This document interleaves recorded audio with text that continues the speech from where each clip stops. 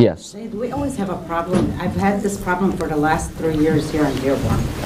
You know how they pass out flyers, but Mustafa? Yeah, they have multiple timetables. I swear, some of them are like 20 minutes Apart. Correct. Especially during the Fajr when you want to stop eating. You don't know which one to believe. So when it comes to these prayer timetables, let's apply these rulings on them. Let's say you have 3 timetables. One of them says 6 a.m. is Fajr. The second says 6:10. The third one says 6:20. Yeah. Let's not talk about consequences now. Let's now talk about what's permissible and not permissible, halal and haram. If now I don't know, because there's 3 conflicting prayer timetables, I really don't know when Fajr is going to start. 6, 6:10, 6:20. I really don't know. In that case, can I eat at 6 a.m. and 6:10 up until 6:20? At 6 till 6:19. Can I eat or drink? It depends on which one you have yaqeen on. No. We said you're confused. You don't know. Oh. You have 3 prayer timetables before you. You don't know which one's the accurate one. You just don't know. You have no way of verifying which one's more accurate. Yeah. You're just confused. Yeah. One says 6 is Fajr, one says 6:10, one says 6:20. If you eat before 6 and you stop, obviously, that's what ihtiyat says, and that's what we call the imsak. Obviously, that's the law of precaution, that's good. But if you eat up until 6:19, are you allowed to eat up until 6:19? Yes. Yes. Based on what law? Law of istishab, law of continuity. At 6:19, you don't know if Fajr came. Istishab says at 5:59, you definitely know it wasn't Fajr. All 3 prayer timetables are in agreement. So you have previous certainty that it wasn't Fajr. Continue that previous certainty into the current state, which proves that at 6:19, it's still not Fajr. So you can eat. From a halal haram perspective, you're allowed to eat. Now let's look at the consequences of eating. Let's say you did eat up until 6:19. At 6:18, you had your last bite or last drink, last sip of drink. Then you fasted at 6:20. Later on, it was revealed to you that this last prayer timetable is wrong. In fact, Fajr was at 6:10, or let's say it was at 6. In that case, you didn't do anything sinful. Allah won't hold you accountable. There's no kafara that you have to pay. But what do you have to do for all those days that you kept eating until 6:19? You have to do the qada. You have to do the qada. Istishab only says from a halal haram perspective, you're off the hook. It's not sinful to eat. You can eat. But istishab doesn't say, I'll validate the fast for you if you discover that it was wrong. Istishab says, I don't have that much authority. What if you don't discover? If you don't discover, there's nothing. You're off the hook. We're talking about if you discover that it was wrong. If you never discover, fine. You can always assume it was sahih. We're talking about the scenario in which you actually discover it was wrong.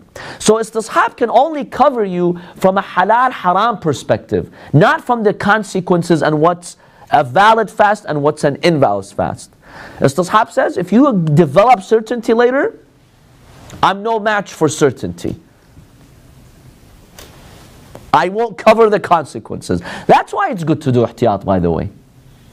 Even though it's halal for you to eat up until 6:19, but don't put yourself in a situation where if one day you discover this was wrong, you're told, hey, you have to make up 5 years of fasting. You don't want to put yourself in that situation.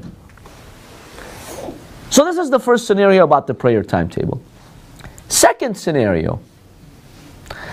The second scenario in these prayer timetables, you actually have confidence in one of them. The middle one, the first one, the last one, you're like, I believe in that one. That third one gives me yaqeen. I trust this institution more, and what they say generates certainty. Obviously, you're allowed to keep eating until that prayer timetable tells you it's Fajr. What if it was discovered that it was wrong? Then you have to make up, right? No. Do you have to make it up or not? This is a point of debate among scholars. Why? See, the hadith that says you're completely off the hook, even no qada, if you discover you were wrong, states if you made the effort to figure out Fajr. Now what does that mean? How do you apply it in modern times? A clear example in the past was to go out in the open field and actually try to look for the white line, the brightness that spread horizontally in the horizon. That was the way that you could do it in the past. So the Imam says if you actually went with your own eyes, you try to see the horizon, it was pitch black for you. You didn't see the Fajr. So you ate, and then you discovered you were wrong for whatever reason. There was an object or something, whatever. But you made the effort to verify it yourself. In this case, the Imam says there's no consequence. No qada, no kafara, just continue fasting as if nothing happened. Now, taking a prayer timetable that you trust from an institution, do you consider this applicable to the hadith of the Imam that says if you did your own effort and research to figure out Fajr, then you were wrong, there's no consequences? Or no, this is like relying on your trustworthy friend, which does have a consequence if your friend is wrong. Which one is it? Which category would you consider it to? Imagine right now, you're a jurist, you're trying to figure this out. How would you classify this scenario if you're basing your Fajr on a prayer timetable that gives you confidence and yaqeen that this is the right one? So it's a trustworthy friend, right? And then so you say it's more like a trustworthy friend that you're trusting them and that's giving you confidence. So you have no kafara. So in that case, if it's like a trustworthy friend, there's no kafara, there was not a sin to eat up until that time, but you have to do the qada. No, but this people are more experienced than we are. So in this case, to figure out what time is the Fajr, so I should trust them more. Yeah, that's true. See, we have to technically work with the hadith of Imam al-Sadiq alayhi salam. What does the hadith say? The hadith says if you keep eating because you don't know whether Fajr came or not. We have a number of scenarios. One is istishab. If you base it on istishab. Istishab says you didn't do a sin, but if it turns out you're wrong, there's definitely qada. Okay, no discussion there. The second scenario, you are basing your decision to eat on a friend or a person who's claiming that Fajr has not set yet. Yeah, but that person... Okay. Now, it doesn't matter whether that person is more experienced or not. The Imam ﷺ in the hadith, he says if you're basing that on someone else, even if that person is adil, even if that person is trustworthy, it turns out they're wrong, you have to do the qada.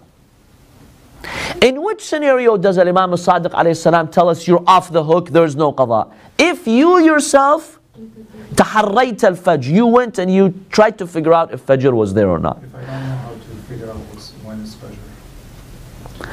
So if you don't know how to figure out, let's say scholars talk about a blind person who at the time had no way of verifying it. All he can do is base it on reports or claims of others.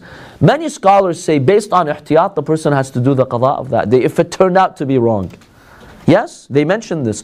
Because they're not sure, they make it ihtiyat. Because you could argue that, okay, you know, the person had no way of finding out the Fajr, so why should they do the qada? So it's a precaution. The qada of the blind person is based on precaution. Now in our modern times we have a scenario that didn't exist in the past. You have what's called a prayer timetable from one of the institutions. So let's say there are three, they're 10 minutes apart. One of them gives you certainty. You know, I trust them, they know what they're doing. I'm going to base my decision in determining Fajr on this prayer timetable. You did, it turned out they were wrong. Meaning it was proven to you they were wrong. If it's never proven to you, just continue, no problem. But if it was proven to you, you know what? They miscalculated. What we're trying to find out is under what category does this fall under? Right? Under which category? Is it like basing it on a friend who's trustworthy and he gives you certainty? If it's that the case, you have to do the qada according to most scholars. But if it's more similar to you doing your research and trying to verify Fajr, there's no qada. So the question that I wanted to ask you, just to get your opinion, is how do you classify this example? Does it resemble following a friend or doing your own research? Because you've taken 3, 4 different ones, and then you choose one which is... But why did you choose this one? What kind of research did you do? So if I were to ask you, okay, you want to go by the IIA prayer timetable, okay? Let's say. Okay, my follow-up question is why? Based on what? Did you do some sort of research, comparison? Okay, if you did, we can apply the hadith of Imam al-Sadiq alayhi salam that you tried to figure out Fajr. But if I didn't do any research, I just accepted this institution because I like this institution, because it's closer to my house, because I'm more comfortable with the management, with the board, with the imam, whatever it is. I pray there all the time. I pray there all the time. So why did you take this prayer timetable to be more accurate than others? What's your reasoning? Did you do some research in the process or no? If you actually did research, you maybe tried to figure out what Tehran University, what their criteria is, what the Ja'faris in Pakistan, what their criteria is. You actually went on NASA's website, you looked at twilight and dawn, and you did some research, whatever it is. And then you're like, you know what, this is the most accurate one. Yes, we could argue that you did your own research, so if it's proven later that it was wrong, no qada on you. But what we're trying to figure out is this example of going on the prayer timetable, under which category does it fall? Making that determination it's critical, has a big consequence. What do you say? What do you think this falls under? Following a friend or doing research? No, following a friend. Following a friend. So if it follows under the category of following a friend, according to many scholars, you have to do the qada. If it's proven that it's wrong, if it's proven, you have yaqeen. If it's just a doubt or even a dhann, if someone comes and brings you some calculations, you're like, okay, I kind of see a point there, but it's a 70%. Forget it. Don't pay attention to that. We're talking about yaqeen. It's proven to you 100% that this was wrong. In that case, scholars say you have to do the qada. But remember, no kafara. You did not commit a sin. So just do the qada of that day. Yes. So here's an example. It happened in Mumbai.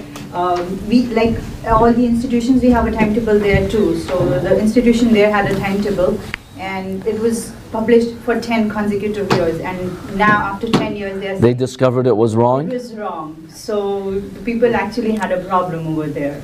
So my advice to myself and to everyone is when there are multiple prayer timetables, my advice is at least do some research. Go and try to figure out what kind of systems of calculations are. Try to see the twilight and whatever the dawn that NASA designates.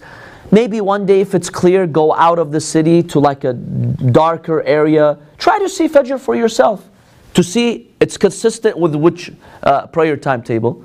Get away from like the city light, go to a nearby area and try to figure out Fajr for yourself. My advice is do some research, even if it's minimal. So at least the hadith of the Imam can apply to you. That, okay, you did some research. If it was discovered that was wrong, no consequences, no qada. You'll save yourselves a lot of headache in the future if one day you discover that this was wrong.